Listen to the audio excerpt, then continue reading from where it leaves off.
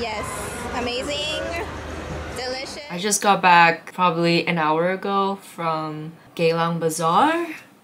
It is my first time there and I went with my friend Chris and we basically just did like a whole food tour. There were so many things from like fries to biryani to... They also had tanghulu. Okay, what are your thoughts? Very sweet? Okay. Not a big fan of it. I am not so much of a sweet tooth, but I've always seen videos of people crunching into the fruits and it looked really satisfying to eat. I don't think I would get it ever again. I guess this is also time for a little life update. I feel really bad of dropping off the face of the earth after I posted my coming back to YouTube video. There were a lot of things happening in my life that sort of rid me of any capacity to even want to film or edit videos. I'm just gonna give you a TLDR. I am finally unemployed. This is not what I envisioned in my 2024 vision board. I feel like I made the right choice because now I really got to pace myself and I have been spending a good amount of time doing the things that I've been wanting to do. So getting my workout routine in check and just catching up with people in my life and catching up with myself and revisiting any other hobbies or activities that I haven't had the capacity to do because I was so burnt out from work. And I want to take you guys along with me.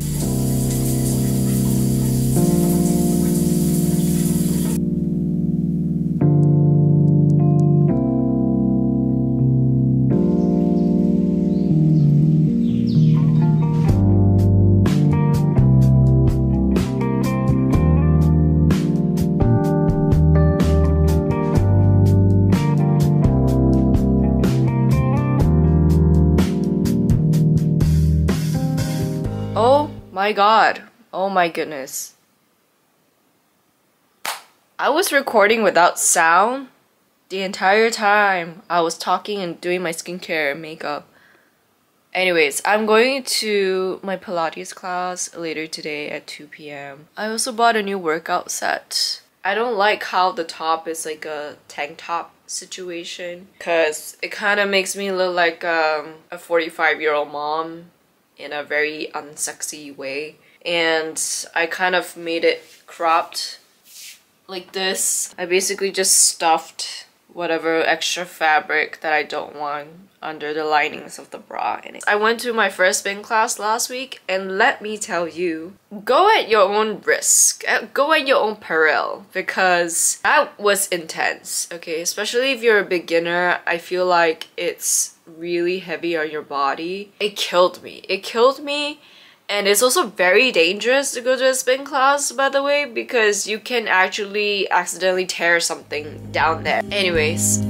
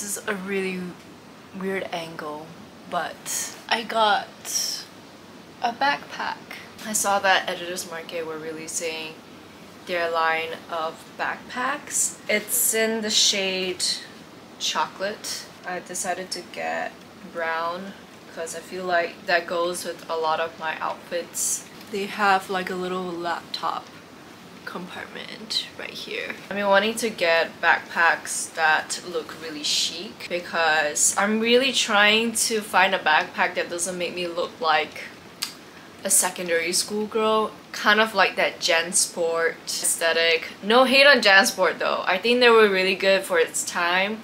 Look at that. That is so cute. Apparently it fits a 13-inch laptop, which is perfect because I would never carry a laptop that's bigger than that. Can't wait to bring this out though. Also, if you can hear the rain in the background, just cause it is raining. I'm going out to my second bazaar. Actually, it's not my second bazaar, it's my second time going to the same bazaar. I'm very excited. I'm just not excited to go out in this weather. But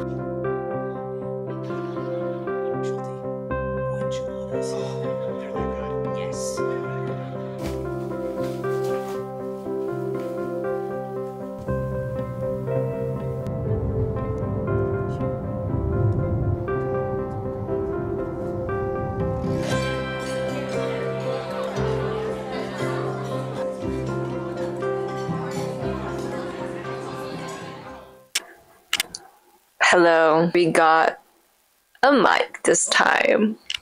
I actually realized that I haven't been using a mic for the entirety of this vlog. I'm very sorry about that. Right now, I feel like things have been going a lot more smoothly. Obviously, when you're not at your job anymore and you don't really have a lot to do and you have a lot of free time in your hands, you're not going to feel as much pressure because you're no longer in that routine that gives you a lot of pressure. I feel like I couldn't have made a better decision to quit my job. It wasn't in my plan to quit not even a year into my first full-time job. I don't think it is normal to spiral every 2 to 3 days because typically when I do spiral into a really bad depression, like that happens every like once in a while. I would say that I was dealing with a very severe burnout and it just led my mind into the worst places possible. And I'm not going to go into any details because again, I don't want this vlog to be very heavy. I just didn't really give myself enough time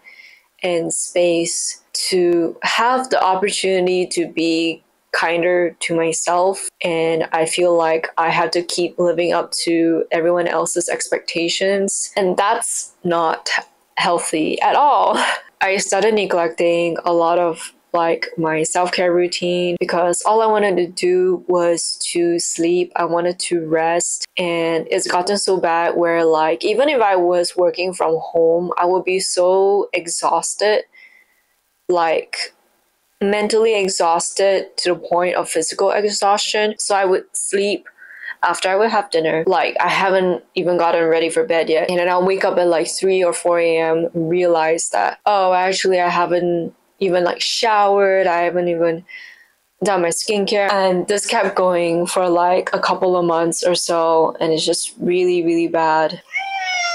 My cat just came in. Hello, thank you for disrupting my vlog.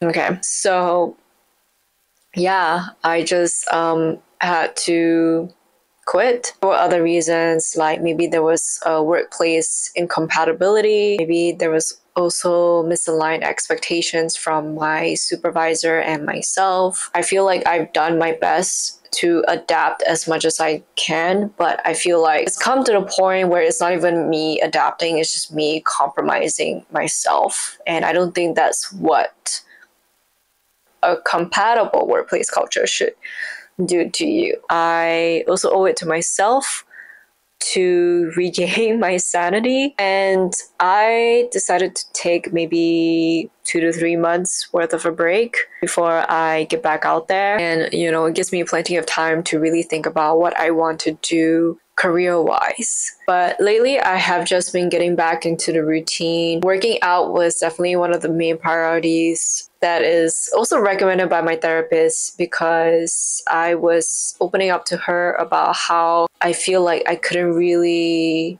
be present, and that I have dealt with a lot of brain fog, and I still feel like I'm living on survival mode. And as much as I hate to say it, but the boomers, not my therapist, are probably right. Like, when you're depressed and then they tell you to like go out for a walk, go for a jog, do a star jump, and you're like, what the fuck? You have no idea of how to regulate depression at all. You kind of practice being present when you work out, because you have no choice but to focus on how exhausted your body feels. Let me tell you, being employed full-time really takes up so much of your capacity. Like, I get it now. Why people, like, they just want to go home and shut off their brains and scroll on TikTok for the next 5 hours until they fall asleep. I want to be able to use this time wisely.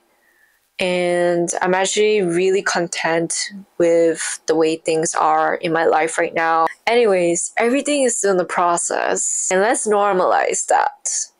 Let's normalize just figuring your shit out. I'm only 25, turning 26 this year. So technically, I'm kind of like a 5-year-old adult. If you put it in that perspective, I feel like life is a lot more forgivable to go through as an adult. I'm really happy to say that I'm able to finally recalibrate myself and to finally feel like I'm doing things for me, and not in a self-conceited way, but more of a self-deserving way, because you are the only you that exists. And I feel like it would be such a waste to not have a great relationship with yourself. Not to be like nihilistic or anything, but it's like you could die any day. You can literally go out on the streets and probably be stabbed by someone tomorrow. You never know. And you want to think back in your life, like, did I live a fulfilling life up until this very moment? And I guess this is probably a better glimpse into what goes on in my head. And hopefully you can find some resonance in whatever I'm sharing, because that's really all I want to cultivate on this channel. That aside, I can't wait for the weekend. I do have 2 birthdays that I'll be celebrating on the weekend. One will be my nephew's and another one will be my best friend's. I'm really excited.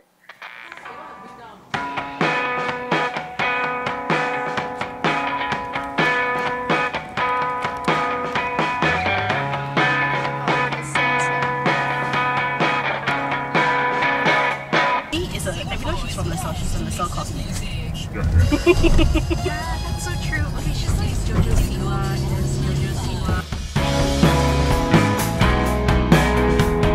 Happy birthday